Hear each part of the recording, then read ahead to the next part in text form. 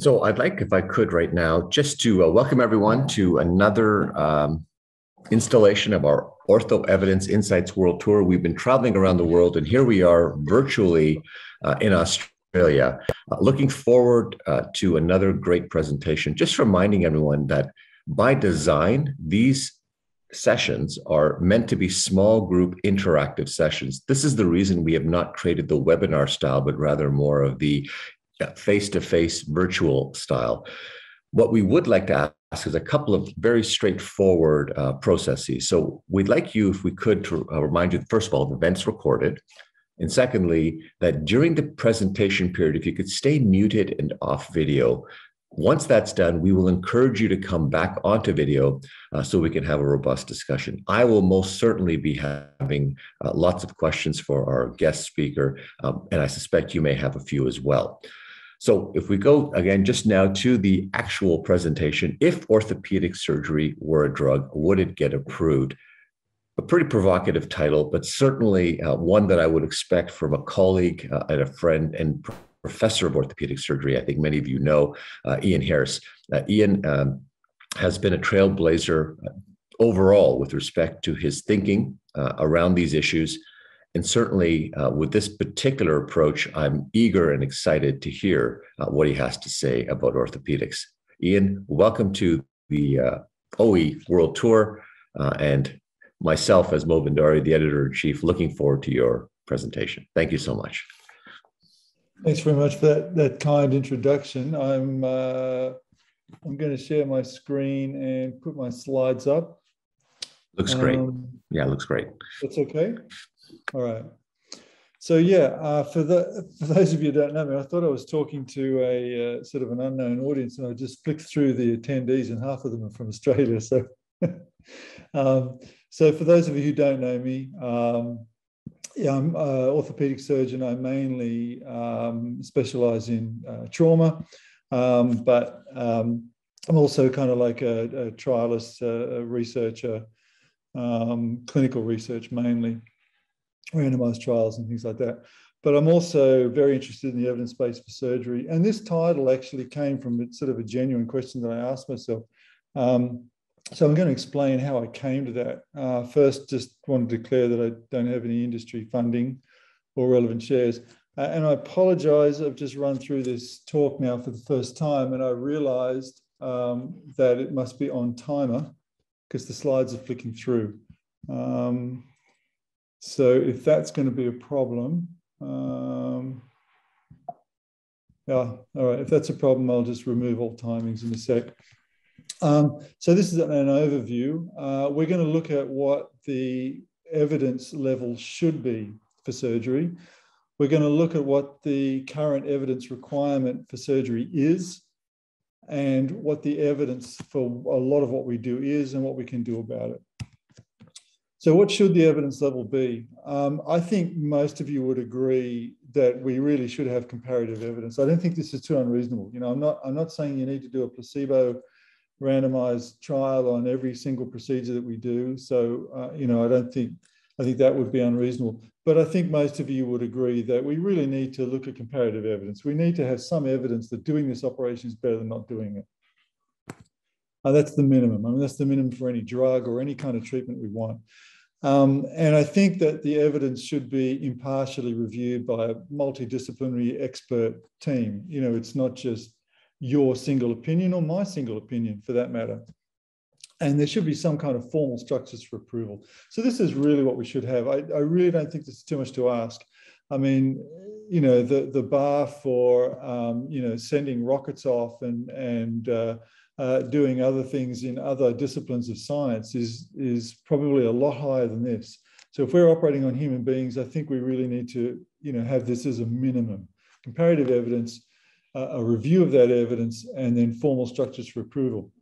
Now, the reason I've framed it like that is because I think it's reasonable, and because there's very good examples of this in Australia. So in Australia, we have something which is very well respected the world over, and I've seen many times other countries refer to Australia's PBAC. That's our Pharmaceutical Benefits Advisory Committee. And they're the ones that decide which drugs will get reimbursed by the government and so-called listed. We have this thing called listed. Once they're on the list, the drug companies are happy. If they're not on the list, it's very difficult for the drug companies. So this I think is ideal.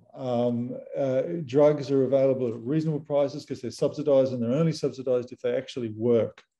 There's very little external lobby power, lobby groups that can do much about this, because these people, it's a very transparent process. There's a lot of rules in this document, if you look it up, as to who is on the panel, managing conflicts of interest. It's very strict, and all the decision making is transparent. So that's fantastic for drugs. What do we do for surgery? Well, it just so happens in Australia, we do have a similar thing. It's called MSAC. And MSAC is the Medical Services Advisory Committee. And I had the good fortune, or the bad fortune, of sitting on MSAC for some time a little while ago. And it was fascinating. I couldn't believe the expertise of these people. It's a whole room full of people who are experts in health economics, epidemiology, surgery, whatever. And these people decide if something gets listed or not. So, for instance, if a new device comes out for spine surgery, it's a disc, it's a spacer, it's a something or other, it goes through this committee. And boy, they really go through the evidence. And if there isn't good evidence that this works, it does not get listed. But it made me ask the question when I was there. I said to the people that were running it, I said, this is fantastic. Like, the service you offer here is world class. It's just so good. But what about all the procedures that are already on MSAC? So MSAC only came into being in the 80s, mid-80s. And so all of the procedures that we're already doing, so all of the operations that we do now, we're just automatically grandfathered in. And nobody's subjected them to any tests whatsoever. They just get funded. They're on the list. So new procedures, that's really hard to get through. But old procedures, they just get through. So what is the current evidence requirements? Not a whole lot. It's different for devices and procedures. So devices need to be at least similar to previous devices. We all know how that worked out with the metal-on-metal hips, or certain brands of them, the ASR. Didn't work out too well.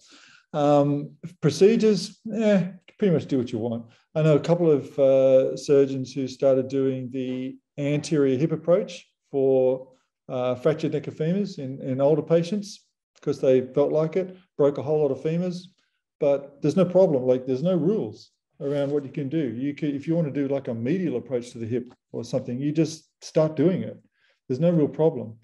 For devices, I think, we're so attracted to new devices. I love this paper. This is from the Australian Registry some time back now, but they looked at new versus old prostheses. So they looked at prostheses that had been introduced in the last, I think, 5 years or so. And they found, first of all, that most new prostheses had been used less than 100 times, which is crazy. But they looked at the ones that had been used commonly and they compared them to the old ones. Now, nearly 30% of the new prostheses were worse than the old ones, and none of them were better than the ones they replaced. So that's kind of where we are. But this whole problem of being able to do whatever we want, but not actually find out if it works, is crazy. And I think the whole ethics environment needs to be turned on its head. This is a perspective piece that we wrote for the MJA. And it basically says that. It says that if you want to do a new procedure, you don't need ethics approval. You can just start doing it. But if you want to find out if it works or not, by calling up patients and getting information from them, you're not allowed to do that unless you have ethics approval. So to me, there's no ethics approval required to do something new. But if you want to find out if it works, you're barred from doing that without going through these hurdles, which are getting higher and higher. So there's certainly some problems. And this whole burden of proof thing really bugs me as well. The problem is, in what direction do we want the burden of proof? Does it lie on the proponent, or does it lie on the researcher to come along later? So do we have to prove that something is effective before we use it, like we do for drugs? Or do we have to just use it and then wait for a proof of ineffectiveness to come along, or effectiveness, after we've just assumed it works anyway? Knee washouts and arthroscopies for osteoarthritis and degenerative menisci, we were doing them, in the 70s and 80s, and it took till 2013 before somebody did a placebo study of degenerative meniscus tears. That's like 40 years of practice before somebody did a study. Surely that should have been done before we introduced it. And this is the example I give. I can be specific with this example, or I can just call it procedure X. But you develop a new procedure. Let's say, it's something like a spine fusion or something that doesn't have good evidence, but you think it works. Observational data is encouraging. It always is. The procedure becomes common. So people say you can't do an RCT, it's not ethical. But consider this: what's the ethical balance of doing an RCT of 100 or 200 patients where they get a 50-50 chance of having this new treatment in a randomized trial, and after that we will find out whether it works or not, or we don't do the RCT and we just keep doing the operation, costing tens of thousands, hundreds of thousands, millions of dollars, with whatever harms come from it and whatever wastes go with that, without ever really knowing if it works. So, I think we really need to be generating a little bit more evidence. I'll get to that later. So now, what is the evidence for orthopedic surgery, and would it actually pass the test? So just to put this in perspective, the most common indications for surgery are musculoskeletal, and that's injury and musculoskeletal disorders, particularly arthritic disorders and degenerative disorders. So they're the most common reasons for surgery, full stop. And in Australia, at least, and it's probably not dissimilar in a lot of other countries, the most costly surgical procedures in order are knee replacement, hip replacement, and together they make up roughly a little short of, I think, about 3% of our health budget. Spine fusion is up there, but it's number 5, below childbirth and something else. So that's where a lot of our money's going in Australia. So that's putting it in perspective. So we did this study. This is how it all started. I had a student and I said, I found these other studies looking at what is the evidence for pediatric surgery, what's the evidence for GP decisions, what's the evidence for gastric surgery of different types. And I said, well, what's the evidence for orthopedic surgery? And so we looked at our 3 hospitals, which was a great mix. It was a sort of a metropolitan general hospital, a big trauma center, and a big elective center, where they do joints and stuff like that. So it was a real mix of orthopedic surgery. And we looked at about, over 3 years, we looked at about 10,000 procedures. And we found that of all the different procedures, roughly half of them had not been subjected to an RCT, well, exactly half of them. And half of the procedures had been subjected to an RCT, comparing it to not doing it. So that's actually not uncommon, that 50% figure. That's similar to other studies in this area.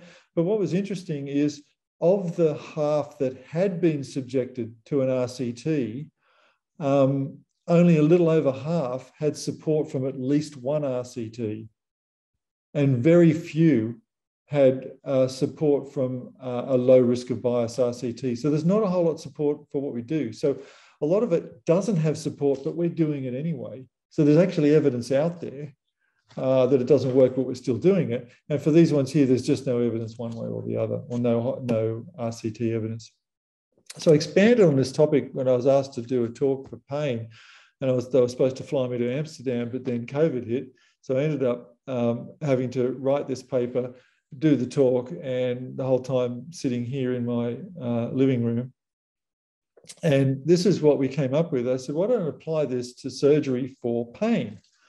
And so we looked at surgery for chronic musculoskeletal pain. So this is surgical trials on all common surgeries for musculoskeletal pain. We wanted to look at the proportion of RCTs that compared the procedure to not doing the procedure. This sounds really like simple and kindergarten-y, but this is really what we want to know. is there an RCT that compares doing it to not doing it? Because you'd be surprised how often those RCTs are not done. And the proportion of those RCTs that are favourable to surgery, my definition of favourable was that the difference had to be statistically significant and clinically important. And we just wanted to see how many of them were blinded just for fun. So this is what we did. We looked up a few articles. These are articles looking at what cases people presented for their board exams. We looked at the previous study that we did, and we looked at, this was for pain. So this is chronic MSK pain. So I took out fractures, I took out implant removal, and I took out acute pain and things like that. But this is what we ended up with. We ended up about 15 or 16 procedures. So these are all the sort of usual suspects. And then we just searched very broad searches. So for carpal tunnel, we did a search that just said carpal tunnel as a mesh heading, total disc replacement, spine fusion. So we ended up with like 900, 500, 1,700 articles, 2,300 articles. So we ended up with over 12,000 trials. And we just sifted through them, and it took a while. But this is a summary of the results. So this one's on shoulders. So I'm going to show you what these 4 columns are. This one's pretty straightforward. That's just how many trials there were. So for rotator cuff repair, compared to not doing a rotator cuff repair, there were 312 trials. There were only 4 that compared. Sorry, so I'm going to start again. There were 312 RCTs with the topic rotator cuff repair. Of those 312 RCTs that had anything to do with rotator cuff repair, only 4 of them compared doing the rotator cuff repair to not doing the rotator cuff repair, of which 1 was favourable. So you can see here subacromial decompression, lots of studies, 15 comparing it to not doing it, and 1 was favourable. And that one, actually, I didn't want to include, but I had to, but it was only favourable after, I think, 5 years. So none of them were favourable in the short term. Total shoulder replacement, no studies comparing doing it to not doing it. So this is how we went through. And we went through, disc replacement. There's 1 study, spine fusion for degenerative conditions. So this is not just back pain. This is also spondylolisthesis and fusion or not with decompression for revision decompression or for spinal canal stenosis, that kind of thing. Laminectomy for stenosis. This is interesting. I mean, this is a really common operation. We all think it's really good. So there's nearly 400 trials.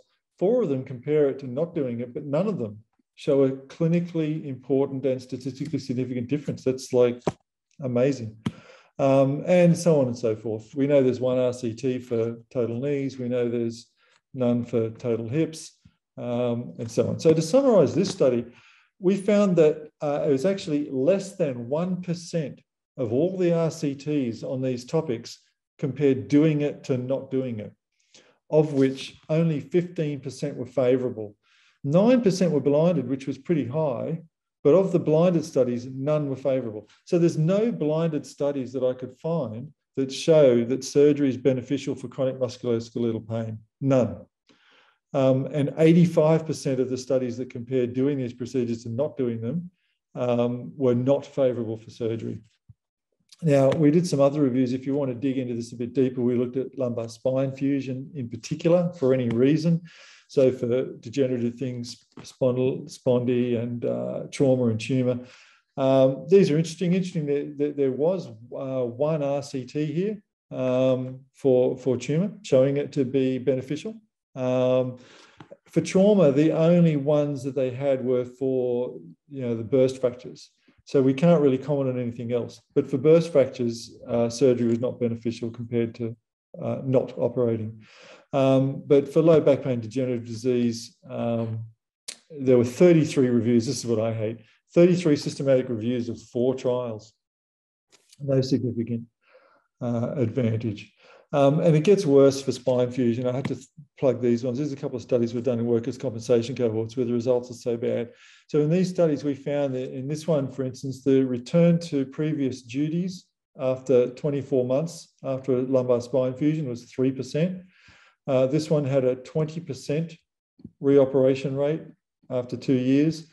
And this one, 89% were still taking opioids or having physio 2 years after their fusion. So I don't think it works very well in that population. So why don't we have many trials? Like, how come there's just so few trials? Is it the ethics problems? We can't get ethics approvals for surgical trials? No. I've gotten ethics approval for lots of surgical trials, and actually it's easy getting ethics approval. It's hard getting site-specific approvals because of all the rules, but the actual ethics part of it is getting easier. Is it because we don't need them? Well, certainly not. Clearly, I hope that I've shown you that we need them.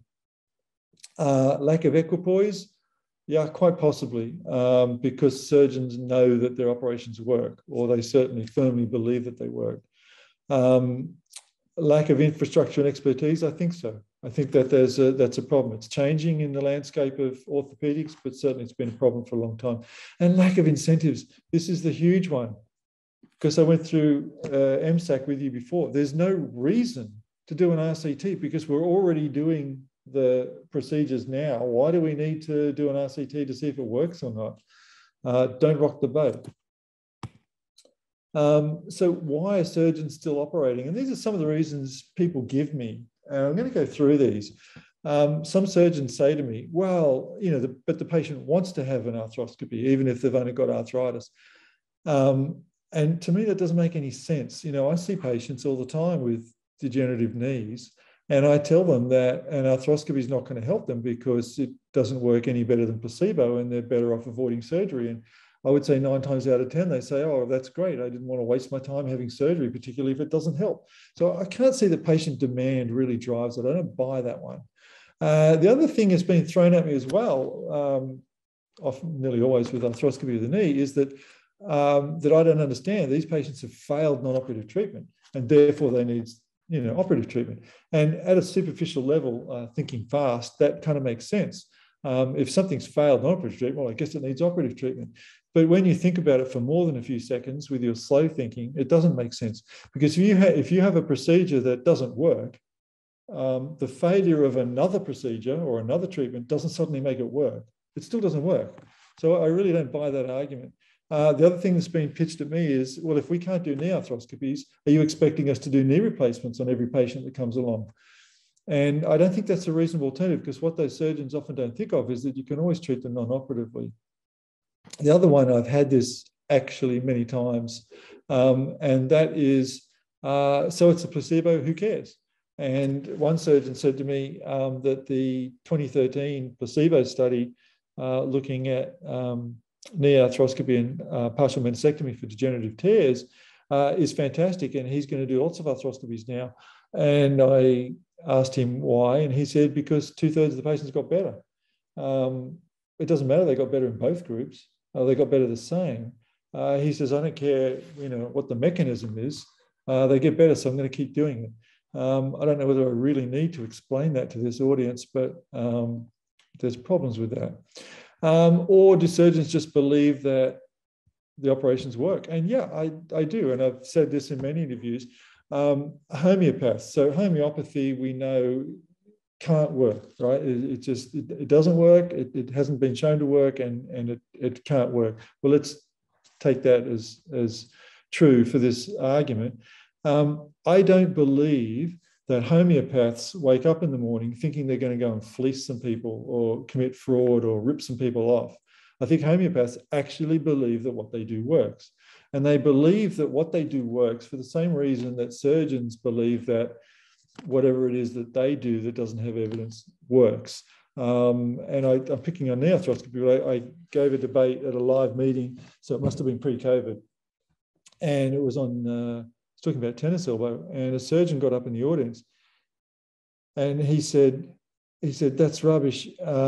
Surgery is fantastic for tennis elbow. And I explained to him that 98% of people get better in 12 months. And so that's why everything seems to work. And he said, no, those operations don't work. I know the operation that does work, and my operation works every single time. And this guy actually believed it worked. He wasn't trying to have me on. He has a procedure for tennis elbow that he believes works. And in his world, it does, because 98% of his patients will get better. And so he's committing this sort of logical fallacy You can download plenty of these correlation is not causation things from the internet. Polio rates and ice cream sales in 1949. The obvious confounder here is that they both peak in summer, but the same logical fallacy applies of post hoc ergo propter hoc, which means it follows, therefore it is because of. And really, I think it's a lack of science literacy. I wasn't taught evidence-based medicine in medicine. I had to learn it myself, and I'm still learning it, and it's really hard. But we've got to strive for better.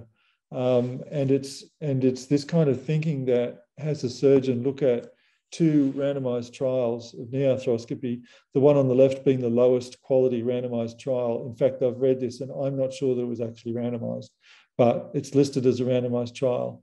And the one on the right, which was a blinded placebo trial. And they will believe this one on the left. And despite all the evidence to the contrary about knee arthroscopy for arthritis, I've had surgeons hold this trial up and just say, but they did this trial in 1995 and it was fantastic. And you still see it today. Surgeons have a skewed view of how effective what they do is. This has actually been shown. We've shown it in a couple of studies looking at a joint replacement and looking at tibia fractures. Tibia fractures, the example was we asked the surgeons after so many months, how satisfied are you with the outcome of the tibia fracture on this particular patient? And on average, they were 67%, 2/3 of them thought that the tibia fracture did really well. Then we asked those exact patients, how well do you think your tibia went?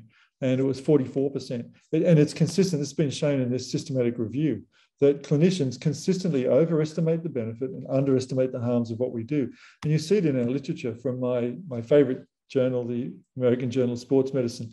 So this is yet another systematic review. So this is, like I showed you, there's a systematic review every couple of weeks on the evidence for arthroscopy for meniscus tears. And this is just another one of them. And the title of this is The Urgent Need for Evidence for Meniscal Surgery. You think I'd be able to say it by now. And so what they found is the same as every other review. They found no difference between arthroscopic debridement compared with non-operative treatment. And so their conclusion to their findings was that more research is urgently needed to support meniscal surgery. So what they're saying is, look, we've looked at all the evidence and it's bad. There's lots of really good trials out there and they all show that arthroscopy doesn't work better than not doing it. So we need to keep doing studies until we find the one that shows that it works, because we know it works, because we see people get better. It's this post hoc ergo propter hoc problem. And I used to see them get better all the time too. I used to do this operation a lot when I started my practice. But the trouble is I used to see them get better when I had a chat to them in the anaesthetic bay preoperatively. So they'd be on my waiting list for a couple of months. They'd come in and I'd say, how's the knee going? They're going, yeah, it's been really good. I'm like, well, what are you doing here? Oh, I thought I'd better have the operation just in case. And even to the point of editorials in my second favorite journal, Arthroscopy, this is about the placebo trial. Patients who may not be of entirely sound mind are selected, and research performed on such individuals would not be generalizable to mentally healthy patients. That hasn't been retracted, that still stands. You can look that one up. So finally, what can we do about it? I think, you've got to have a standard. Like, you look at other scientific endeavors and the burden of proof and what they need before they will, blast a rocket up into the air or whatever. And it's really high. You look at simple drugs, painkillers, whatever, the standard is really high. But surgery, we almost don't have a standard. And we need to flip the evidence requirement. We shouldn't be doing things and then waiting for someone to come along and test it. We need to test it prior to or with introduction. So we need to generate the evidence. And people go, oh, you're going to hold up the introduction of new treatments. No, you're not. Introduce it today. You got a new operation, go for it. But only do it as part of a trial so we can find out if it works or not. And do so efficiently, because trials are getting harder and more expensive to do. And so this is why I think this is one of my big pushes, is fusing clinical practice with research. And a lot of the trials I'm doing now are this. They're just taking normal practice. So we just finished a big study we're about to submit. And we looked at aspirin versus Clexane, low molecular weight heparin, for hip and knee replacement, VTE prophylaxis, because ever since I've been an intern, people have been arguing about that. And nobody's done the big trial. I mean, literally nobody has done the big trial. There's been one decent trial, and it's not even decent, comparing aspirin to Clexane. I can't believe that. One. And it recruited 778 patients and was stopped early because of they just couldn't get the numbers. And that was nowhere near enough to actually conclude anything. I just cannot believe it. So we did the study. We recruited in less than 2 years, and we recruited nearly 10,000 patients. It can be done just by doing it in normal practice. And we didn't even have to consent patients because both treatments were routine care. So there are efficient ways of doing it. We can do it cheaply.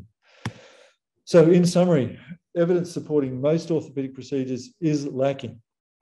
Evidence is not compatible with common practice, and a more scientific approach is needed. This surgery is not approved. Thank you, Mo.